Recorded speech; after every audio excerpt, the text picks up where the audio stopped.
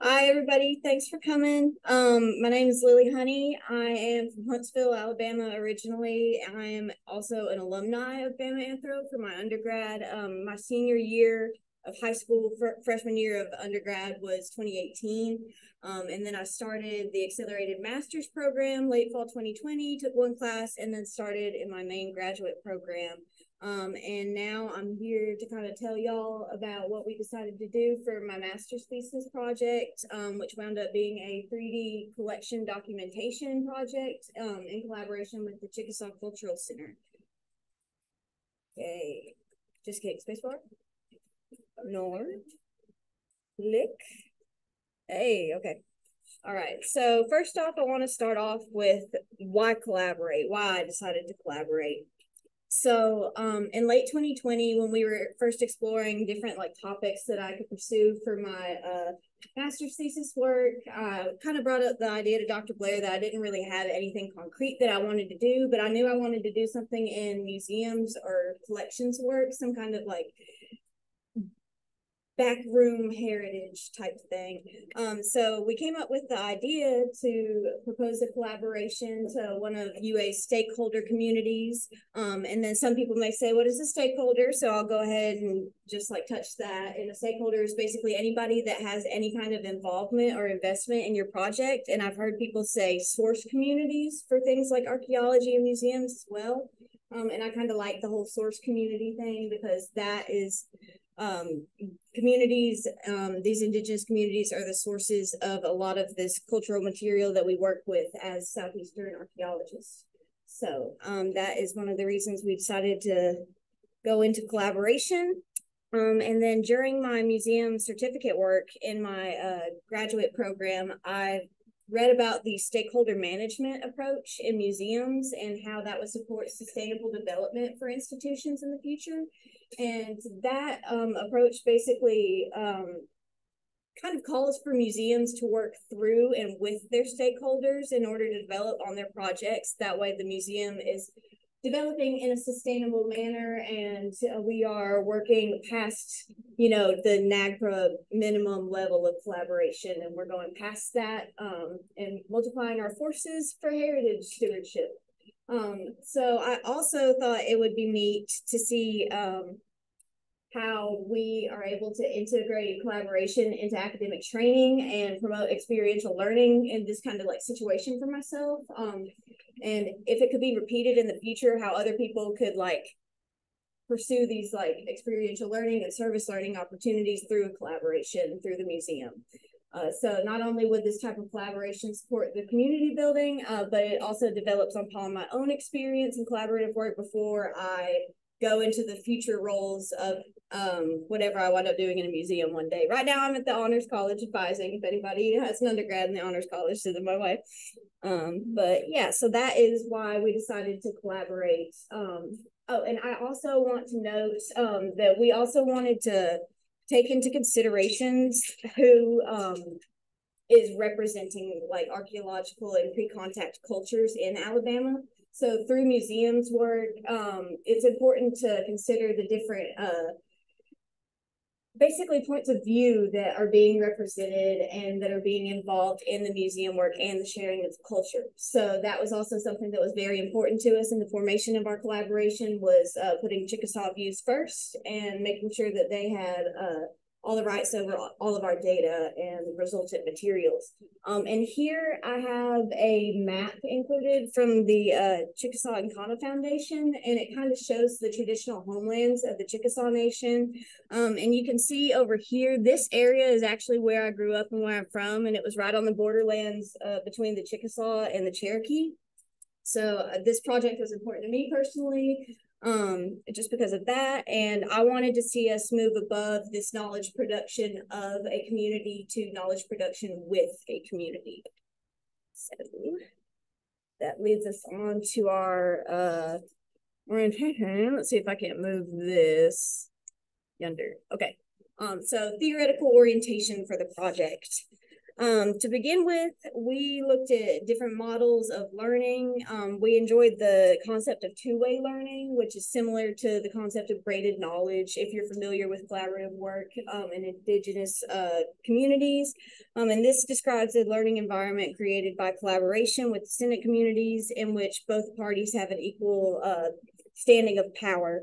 And in this situation, both people or both institutions would work to achieve a common goal, while learning from each other through mutual respect, commonality, understanding, and flexibility.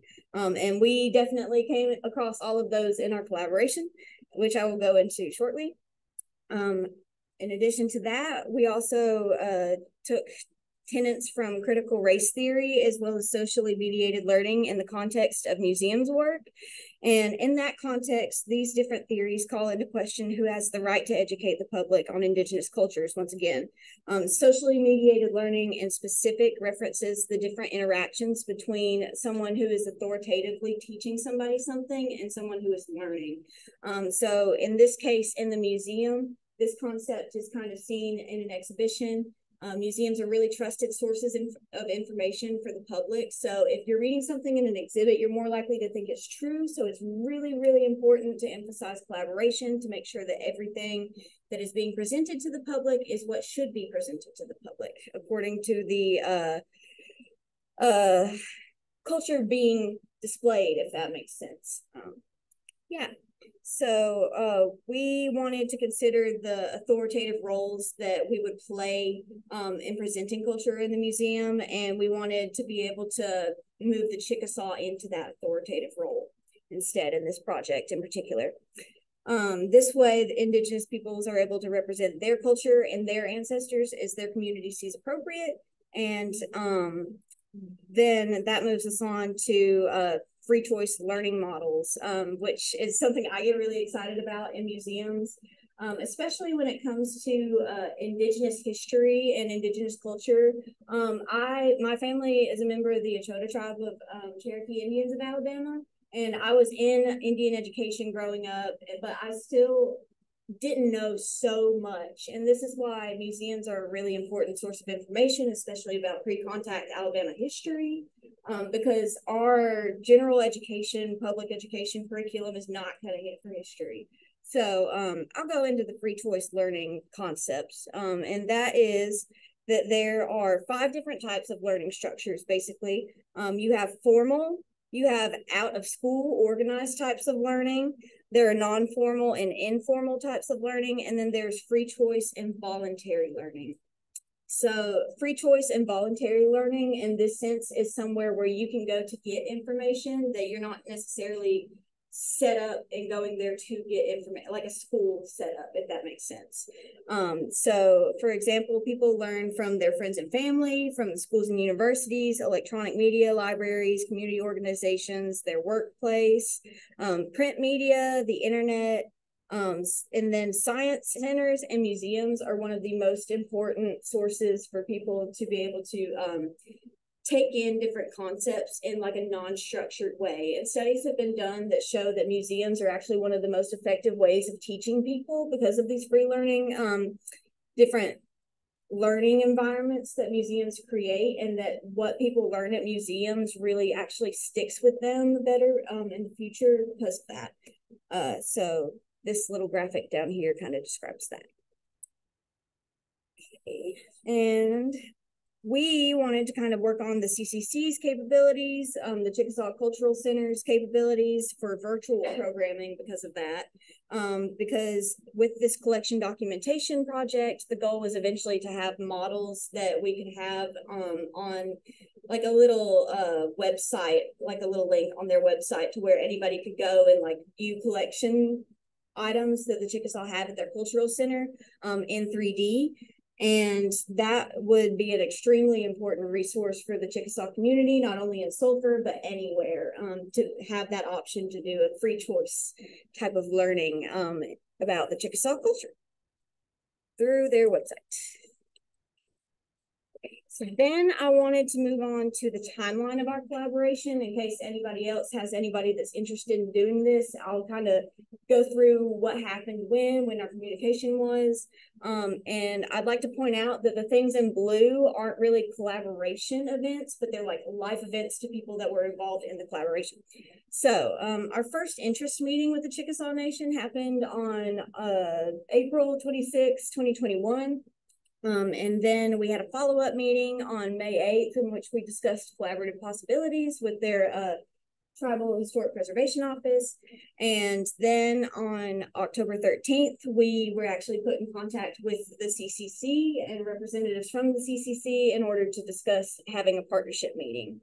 They were really interested in the 3D collections project that I kind of had in my head, because I came into this project kind of wanting to do something having to do with 3D in the first place anyway, because I've been with Dr. Tocavini learning photogrammetry, working on a project with the DAR preserving tombstones. That's what, like, really niche thing, but I don't know. It's like similar to how Dr. Tocavini does his Maya limestone things. I do my limestone tombstones in Nuvo, but anyway, that's beside the point. But we realized in November of 2021 that Agisoft Metashape, which is the photogrammetry software that Dr. Tocavini uses and all of our US students are trained on, that software actually would not be an applicable program to use for this collaboration because of their licensing agreements. Any models created through the Agisoft Metashape software then become property of the company Agisoft. And as the Chickasaws legal team was looking over our agreements and stuff, they were like, wait, no, we got to shift gears kind of and get a different software. So then we went through the process of trying to find different softwares, and we worked with the Chickasaw Nation's legal and IT team, and that process took a couple of months. And during that process, we also realized that we would need a memorandum of understanding / memorandum of appointment for me to be able to go and actually do my internship at the Chickasaws Cultural Center's actual campus in Sulphur, Oklahoma. So we started really trying to grind and get that done, because we had set the dates for we had set the internship dates basically for July 17th through July 30th. And I had already submitted my IRB, so we were ready to go on that. Then we got an email, let's see. Yes, I got an email on July 3rd saying, hey, we have that MOU still in progress and we're rushing it, but just wanted to let you know that it might not be done in time for you to come out here and for us to collaborate in the original internship. This is where the flexibility comes in, because everybody collaborating is also a real person and also has something going on in their life. As you can see, back in June, one of my collaborators had a child. So she was actually on maternity leave and would have been on maternity leave if I had gone during my original internship date. And she actually wound up being really crucial to the collaboration in the first place. So it's a good thing she was there when I wound up going. But anyway, let's see. I submitted my RB. The original internship date passed, but I wasn't able to go because the MOU was still in progress. Also, I had a really bad health episode in the end of June 2022 that I am still dealing with. But yeah, so that came and passed, and we just still, we keep working on the MOU, keep working on learning clone and figuring out how the app worked, getting IRB protocols approved, and then we finally got the MOU signed and executed on August 23rd. But by then school had started, and the 2-week internship kind of forced me to put my internship in a break, either fall break or Christmas break. So we decided to switch gears and stick the internship date during fall break. And then I was able to defend my thesis proposal on September 30th, and everything was great. And then that night, my mom called me and she let me know that my grandpa has not been doing well, and he had not been doing well for a couple of years. So we knew that it was kind of time. And our plan originally was for my mom to come and get me, and we would take her car to Oklahoma. So we had to change logistics, and my mom decided, and this was 3 days before we were supposed to leave. My mom decided that instead of her coming down and getting me and us taking her car, she would send my grandma down with the car to get me, and then we would go that way. And so I was like, okay, we're switching gears. We're going to make it work. And then on the 1st of October, my Airbnb got flooded and he had to cancel. So yeah, so I had to make arrangements to push the internship date back because everything else in the town is a really small town. It's really rural area of Oklahoma. Every other Airbnb and hotel room in the town was actually booked because that's the weekend of the Chickasaws National Festival that they have at the Chickasaw Cultural Center. So they didn't have room for old Will. But that wound up being a good thing, actually, because my grandmother wound up having COVID at that time. And my grandpa passed away on October 4th.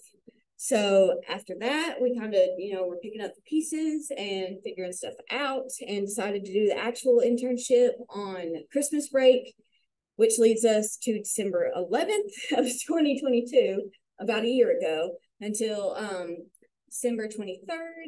And that I was actually able to make it to Oklahoma that time. I got there that time.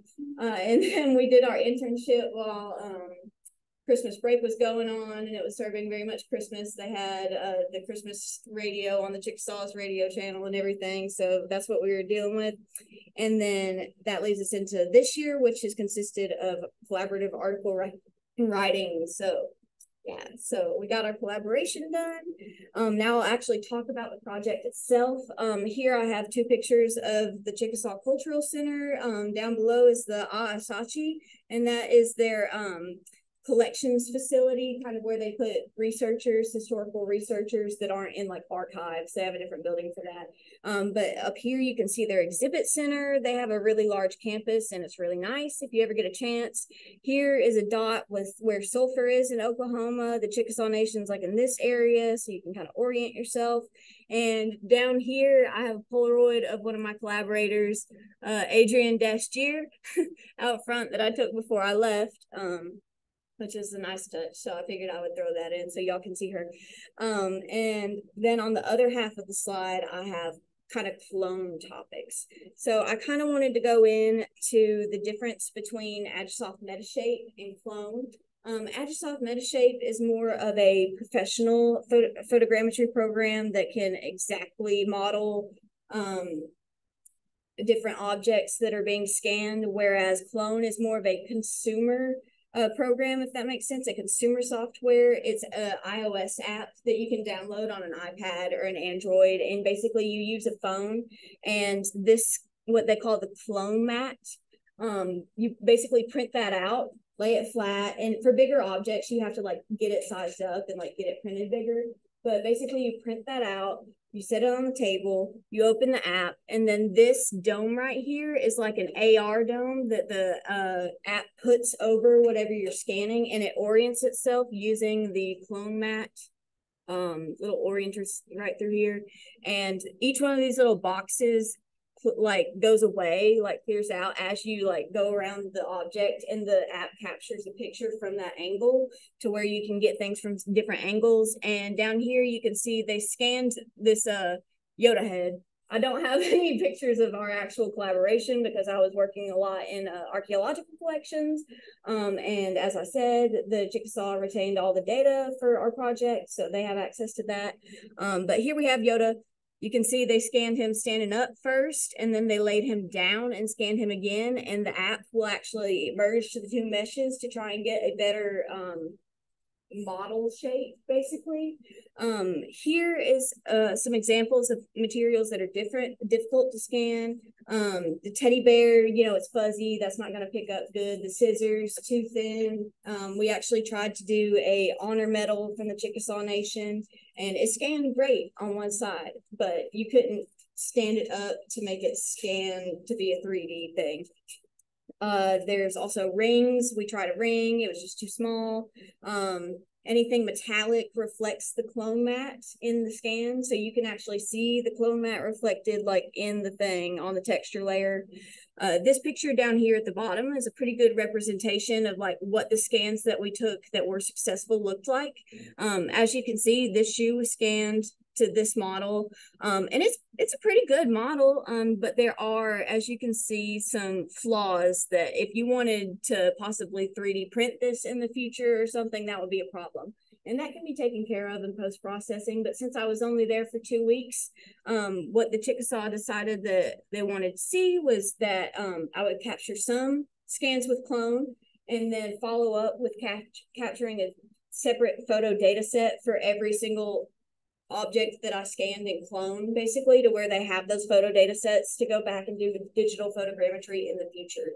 If they find some kind of photogrammetry software that works better for their needs, which we are still working on. If anybody knows anything, feel free to let me know.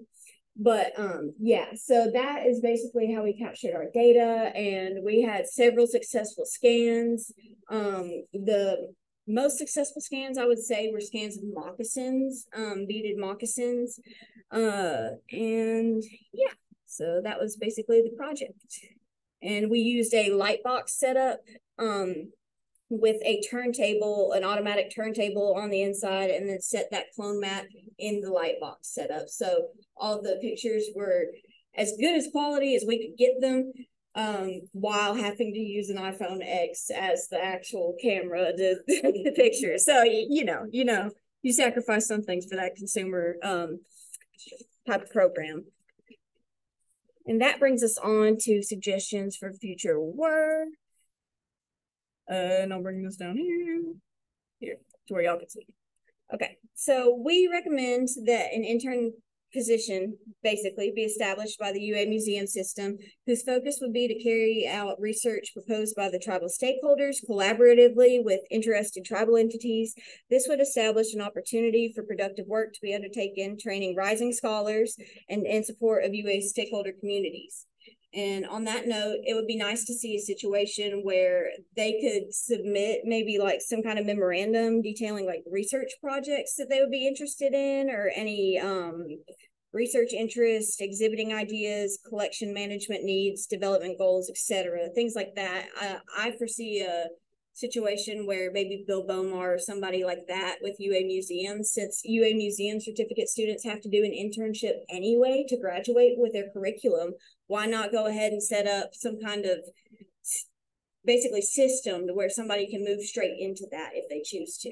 The same way they have set up the paleontology intern, who goes and images all the paleontological whatever they got going on in Smith. But we think that that would be a nice development.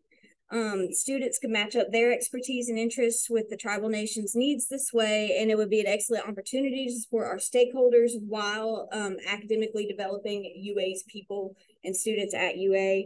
And for any potential collaborations, we suggest having communication just off the bat, which includes makes plain all information such as each participating nation or museum or institution's scope of collections, their collection handling guides, and establish rights off the bat and expectations for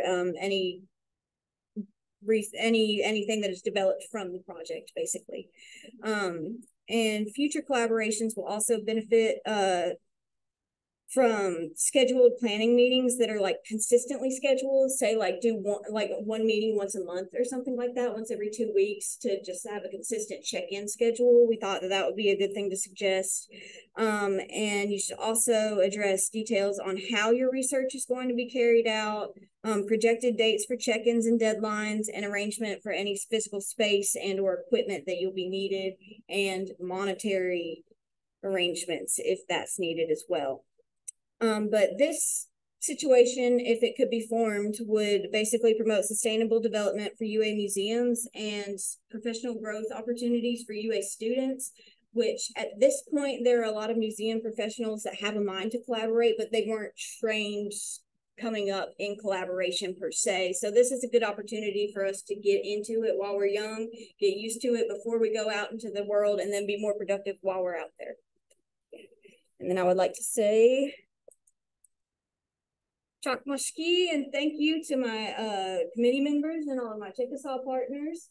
And yeah, so here are my sources if anybody is interested in taking pictures. Any questions?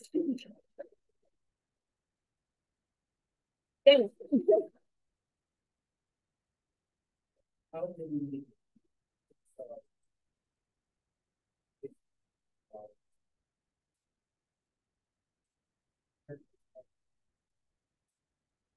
Yeah, so I would say definitely they are inherently connected because I was working on some archaeological collections, and even those models were considered something that they wouldn't want other people seeing. So I see that as them connecting those models to those objects.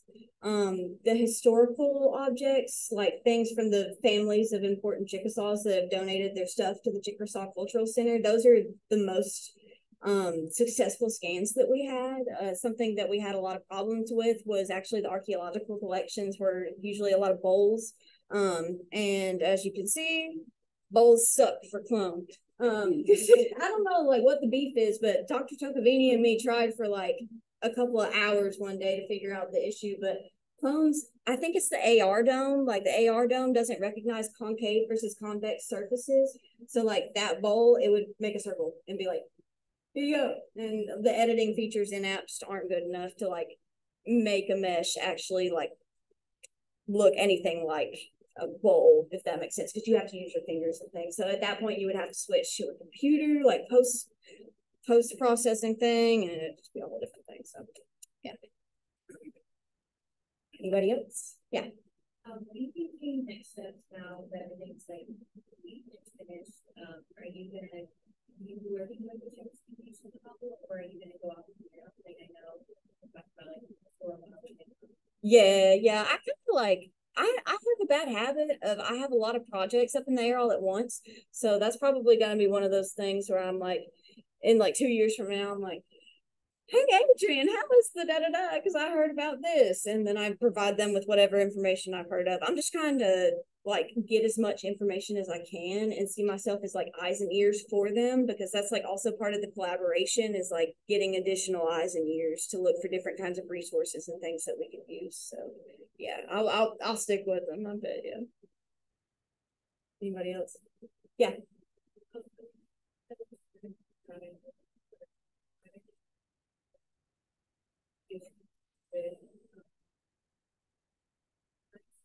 With cultural what rights? Expression rights. When you say cultural expression rights, do you mean like the Agisoft like licensing issue? Yeah.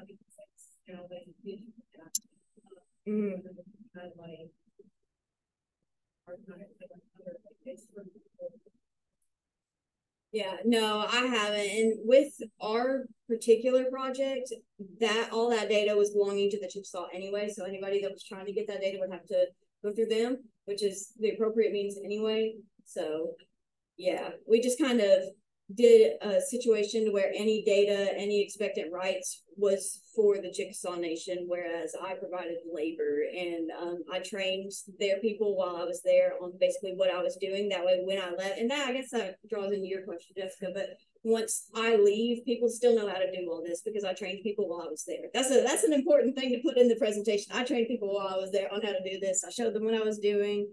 I explained the differences between the software and basically why we use Agisoft Metashape and why we prefer it. But yeah. Did that answer your question? Okay. Yeah. So I couldn't use Agisoft Metashape due to the licensing issue for an extended amount of time, and I was looking for free open source software. Yeah. Actually, like looking for something. Yeah, same. So what I've been using is Mushroom. Okay, yeah, I've heard of it. Pretty nice. You like it? Do small projects and could do landscape. Okay. As well. So you have pretty good information, and it uses node-based algorithm. So and not that many there's not that many options.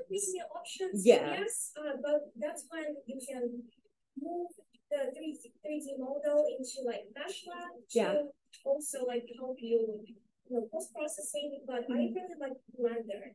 So this is very I think we can really do a lot with Blender if you ever want to create like immersive scenes, like movement, like a sort of like animation. Yeah, like being like in an environment type thing. That makes sense. Yeah. So, yeah, I'm still like looking for Blender, buying tutorials, but like this is all free access, and yeah, I would Yeah, I will explore. Thank you.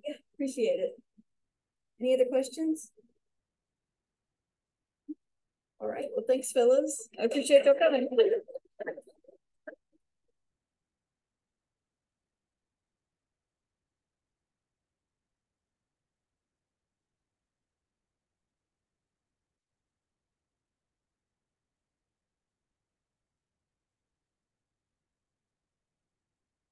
Okay, Clara, if you could share your screen and then start the presentation, that'd be great. Okay, sounds good. And I'll give you your map, like my mouse controls. Where you want? Right.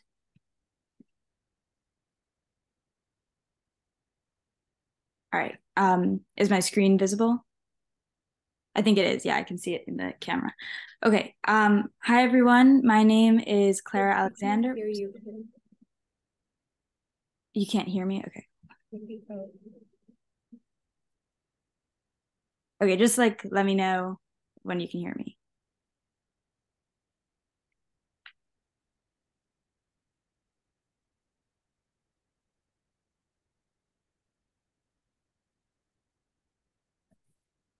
Can you say something, Clara? Testing, testing, 1, 2, 3.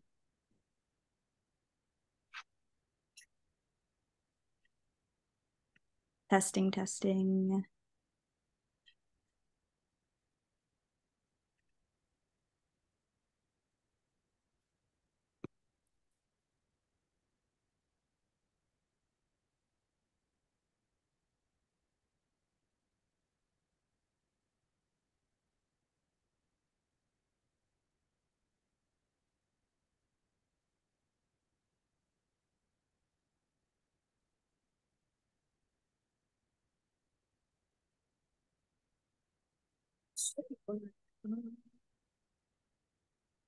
Yeah. I think it's yours because we can hear like just the. All right. All right. I'll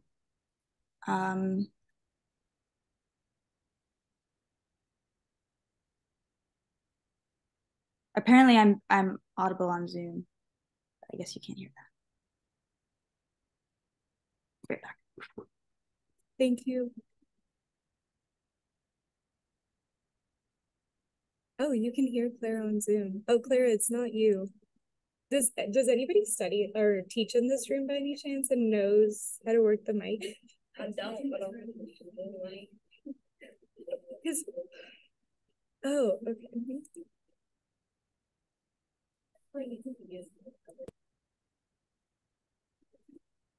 Okay, Clara, we got it. Yep. Oh. Got it? Can you hear me? Yes. Okay.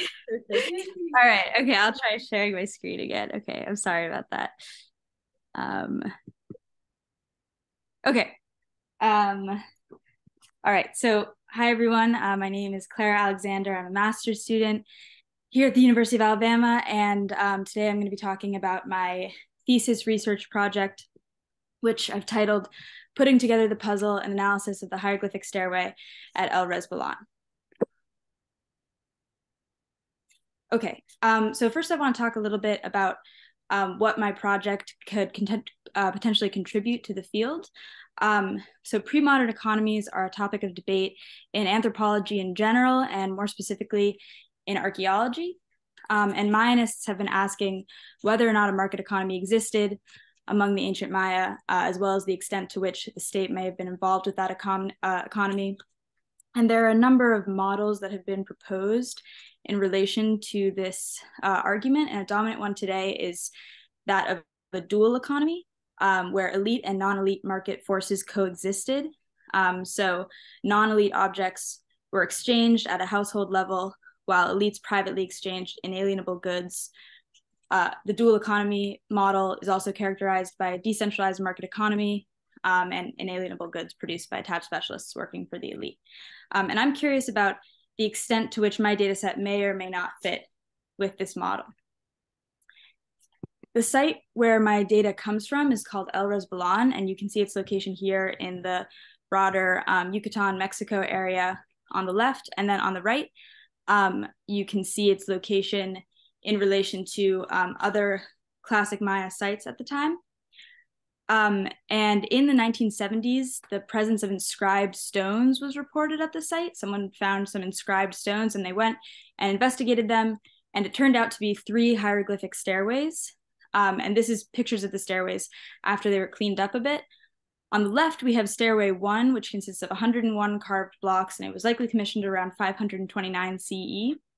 And you can see that some of the blocks look like they've tumbled down from their original location. You can make out like the remnants of the first step and the second step, but then of course there's this big tree in the middle. So some parts of the stairway have fallen out of order, but large sections of it have withstood the test of time, and they retain their original order.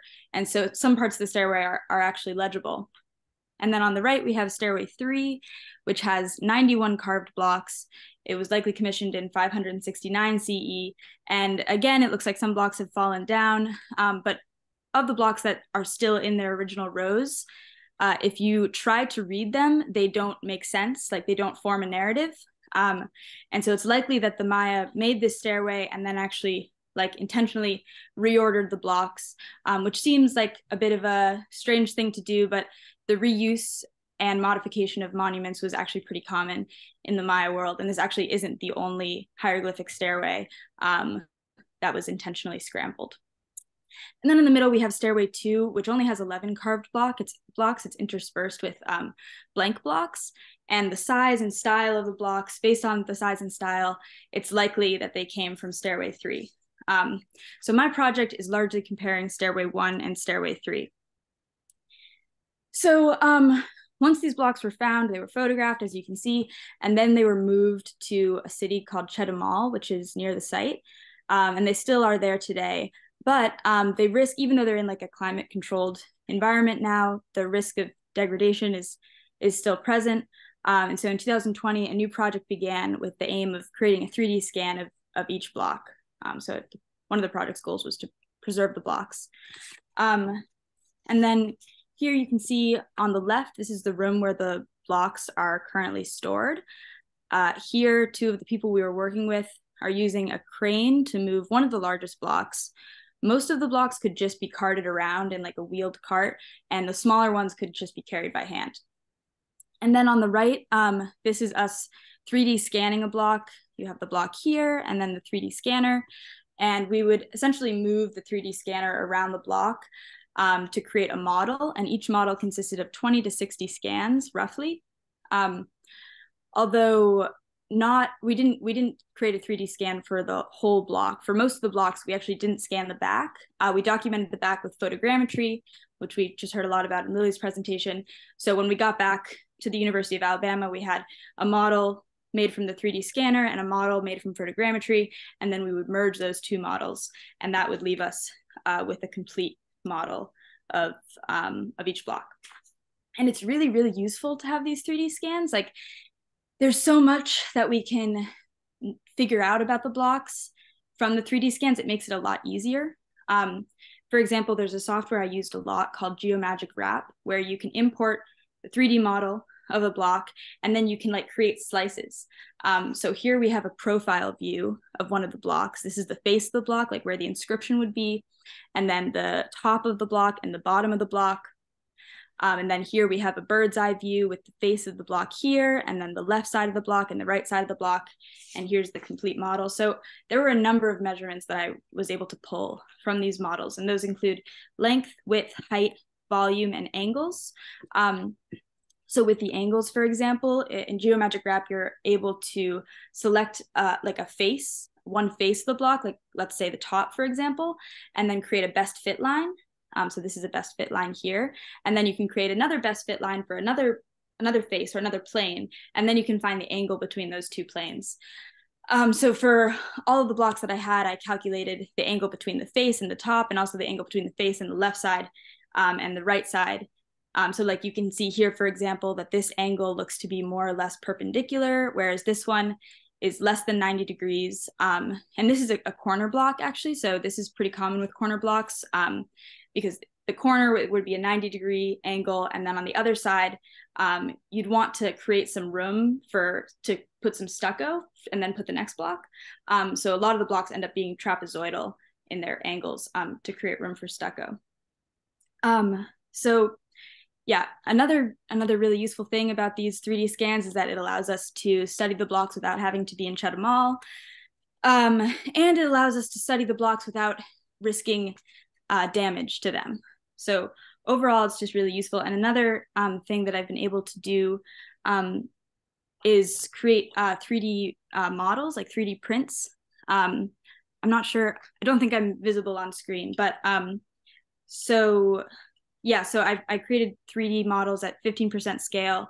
And most of the data that I'm going to be talking about in this presentation comes from Geomagic Wrap, from the measurements that I pulled off of the scans. But I think that the 3D models, the miniature models, are really useful just in terms of making the project more intuitive and accessible. I hope that one day we can make a museum exhibit of the stairway and feature the miniature model. And also another major bonus of the 3D models is that if we're looking at two blocks that were found right next to each other, we can put the miniature models together and physically feel the extent to which they fit together. So that's a data point that you can't really get from anything but the physical models. So I think that this data set is really versatile, and there are a lot of different directions that someone could go down in their study of it. But I'm particularly curious about labor organization, about how labor was organized to create these massive monuments, and whether or not I can find clues about labor organization in the products of the labor in the stones. I want to know if the blocks will fit with dominant models of classic Maya economies. I'm curious about who built the stairways, what the chain of construction looked like, and also who recruited the laborers and how they were incentivized to participate. And for this presentation, I'm going to be talking about data only from the first row of Stairway 1 and the first row of Stairway 3. And I also want to mention briefly some of the issues that I ran into when figuring out how to analyze my data and take these measurements, because I was looking at row 1 of Stairway 1 and row 1 of Stairway 3, and I was really curious about variability. For example, is the shape of Stairway 1, the shape of Stairway 1 block, is that more variable than the shape of Stairway 3? And to gauge variability, I was looking a lot at standard deviation, but I realized that standard deviation can't always help me answer this question because it's skewed by scale. And Stairway 1 is basically a scaled up version of Stairway 3. It's larger. But that didn't, and obviously scale is something that we need to keep in mind, but I didn't want it to totally dominate my analysis of variability. So I figured out a way to normalize standard deviation. That's what I'm calling it. So in these two sample data sets here, you have data set A and data set B. In both cases, the ratio between the smallest value and the largest value is the same. And in looking at variability, that's something I'm really interested in. But if you were to just compare the standard deviation for data set A is way, way larger because the values are larger. So I realized that if you take the average of set A and the average of set B, divide those, and then take that product and divide it by the standard deviation of set A, you can basically scale this value down to be the same as this value. So if you see an asterisk on standard deviation values going forward, that means that I've applied this transformation. And another really useful transformation that I came across in my research is the coefficient of variation, which is the standard deviation divided by the mean, and then you can multiply it by 100 to get a percent. So here again, we have data set A and data set B, and calculating the coefficient of variation actually allows you to bypass the standard deviation normalization thing completely, and it gives you a percent of variation. And for data set A and data set B, they're the same, and that's what I wanted. But one of the limitations with normalizing the standard deviation is that it doesn't really allow you to compare across data sets. So if we add, I just made these data sets up, but data set C and data set D, and then calculate their standard deviations, the standard deviation of data set C, for example, is way, way smaller than data set A and data set B. But I wanted to be able to have all of these data sets on the same scale. So the coefficient of variation is really useful for that because it just creates a percent for all of them. And then here we can see of all these data sets D is by far the most variable, and data set C is by far the least variable. And that's a conclusion that you couldn't draw if you didn't have the coefficient of variation, if you were only looking at standard deviations. So going forward, I'm using both standard deviation and coefficient of variation. So I had two main hypotheses going into this research. And it's important to note that like I was kind of looking at the blocks as like a product of two distinct processes, which maybe is a bit of a generalization, but I do think it's better than looking at the blocks as just, you know, a kind of like one thing. So for example, I was seeing like these carved blocks as the first you have to get the stone and then shape it into a blank block. And then once you have that blank block, you have to carve glyphs on it. So it's like two separate processes. So first I was looking at the shaping of blocks, and I hypothesized that the shape of Stairway 1 blocks would be more homogeneous than the shape of Stairway 3 blocks. I identified 8 variables that I believe indicate block shaping practices, and 5 out of these 8 variables supported my hypothesis. The first one I looked at was height. You can see here just like a frontal view of Stairway 1 and a frontal view of Stairway 3. And like looking at them, you may be able to guess which is more variable in terms of block height. But it is useful, of course, to make sure that the data backs that up. So we can see that the average height of Stairway 1 blocks is much larger, which 371 compared to 327. And that makes sense because, as I said, Stairway 1 is like a scaled up version of Stairway 3. But the coefficient of variation is larger for Stairway 3. So in terms of height, Stairway 3 is more variable. So because Stairway 3 is more variable in terms of height, that supports my hypothesis that Stairway 1 is more homogeneous. I also looked at top and bottom angle measurements. So that would be like the angle between the face of the block and the top of the block, and the bottom of the block and the face of the block. Both of these measurements were more consistent for Stairway 1. Here you can see the data for the angle between the face of the block and the top of the block. The coefficient of variation is smaller for Stairway 1, and interestingly, whoever made Stairway 1 consistently crafted their blocks with an obtuse angle between the top and the face. You'd think for a stairway that a perpendicular angle would be more functional, but yeah, for Stairway 1, it was pretty much always an obtuse angle because we have an average of 94 versus 90. And then we have the left and right angle measurements, which both also supported my hypothesis and were less variable for Stairway 1. But the 3 variables that didn't support my hypothesis were length, width, and volume. And I also think that these variables are the easiest to anticipate just by looking at this picture. Like volume, for example.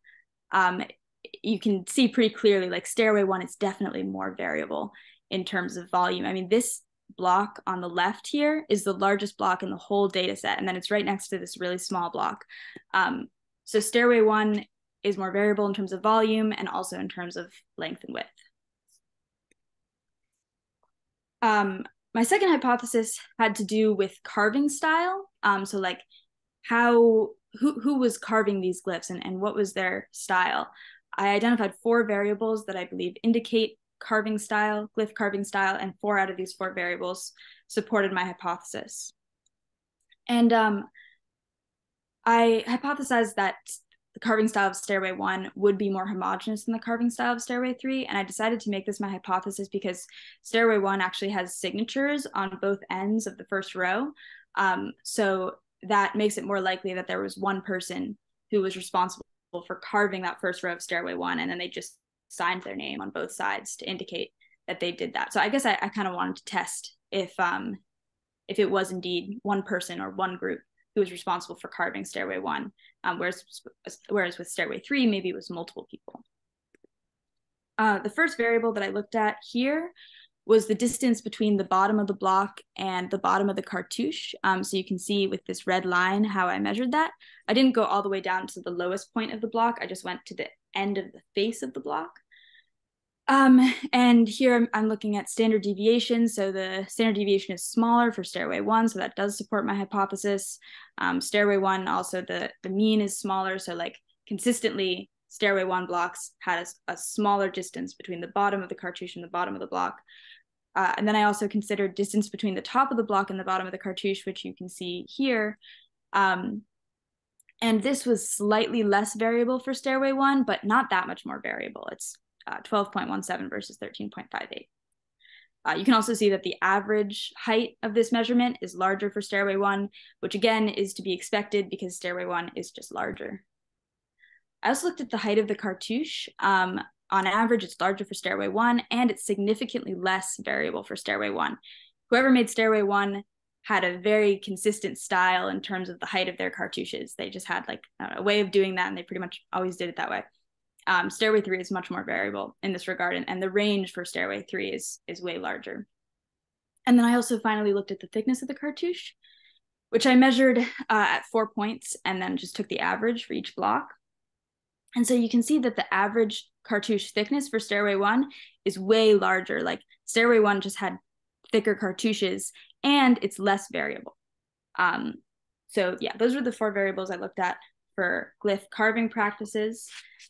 So in conclusion, I believe it's safe to say that the data does support both of my hypotheses, albeit to different degrees. And some of these conclusions are clear just from looking at the blocks, like the volume, for example, whereas others only come to light after collecting and analyzing the measurements. So I think there are a few potential conclusions that can be drawn about labor organization and about economies. So Stairway 1 was likely produced by one person or one group because it's so much more homogeneous in its style, whereas Stairway 3 was perhaps produced by multiple people or multiple groups. And then in terms of block shape, the homogeneity of Stairway 1 could mean that blocks came from just one workshop where everyone made blocks the same way. Whereas to me, it looks like Stairway 3 blocks came from a market. So a bunch of different people with different backgrounds who made blocks in different ways and then just sold their blocks at a market, and then someone came and picked them up. It looks to me like the products of many different people, although if patterns appear in Stairway 3, then it could instead be a case of corvée labor. It's also interesting to note the degree of correspondence between block shape and glyph style among the 2 stairways. This degree of correspondence is greater for Stairway 1. So it could be that maybe for Stairway 1, whoever was shaping the blocks was also carving the glyphs. Whereas for Stairway 3, I think it's more likely that they were separate processes, that one person was shaping the blocks and then they got sent off to someone else to inscribe them. So this could be a case of segmented production. But overall, these findings support the notion of a dual economy where attached specialists and decentralized market vendors worked simultaneously but separately as part of a larger hierarchical system. Chances are that the carvers of the glyphs were attached specialists in both cases, but for Stairway 1, state control extended down to block shape, whereas for Stairway 3, the early stages of stone production occurred in a decentralized and non-elite economy. I'd like to thank everyone on my committee and also my friends and family who have supported me throughout the process. Thank you.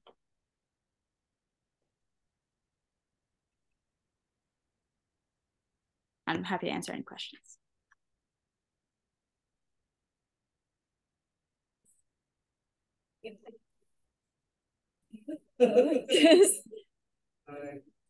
Hi. I was just wondering, they have mentioned it, I might have just missed it, but what led you to come up with your original hypotheses in the first place about the homogeneity of hieroglyphic Stairway 1 versus hieroglyphic Stairway 2? Is that Dana?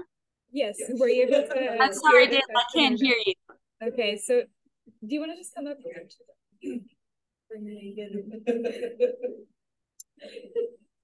All right, can you hear me now? I can hear you. Okay, so I was wondering what led you to come up with your hypotheses the way that you formulated them in the first place, that the HS1 was going to be more homogeneous in the shaping of the blocks than HS3. Was that based on just like visual or? Yeah, well, in terms of the glyph style, it was largely based on the signatures.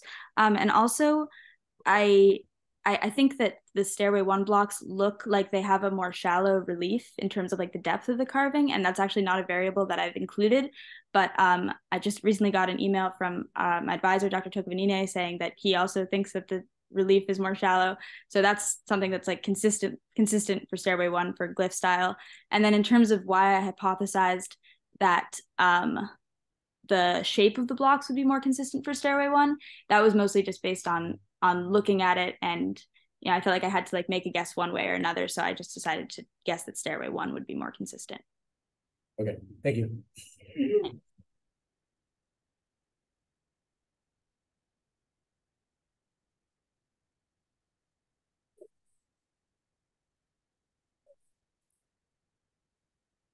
Any questions on Zoom for the people on Zoom? I would just clarify the group that is that if you have something signed, that implies that there's some kind of labor relationship that is stated on the monument, whether it's by a single person or a social group. So the implication that it's the more organized process of no significant threat. Does one also naturally separated by here at the time? We're not sure if that looks like there's about 10 years. So everything about the generic and exactly the same.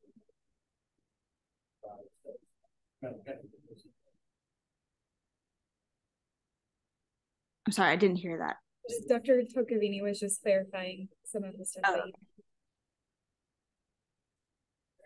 Okay, if there are no more questions, thank you both for presenting. Oh, yeah. Hey, Clara, I just said that because there's a signature, that's more likely it's like a more organized process than when there are no signatures. So I just clarified that a little bit to the group. Okay. All right. I didn't ask any questions. I just. Oh, okay. I thought I heard you say clarify, so I assumed it wasn't a question, but yeah. Okay. Awesome. Yeah. Okay. Thank you.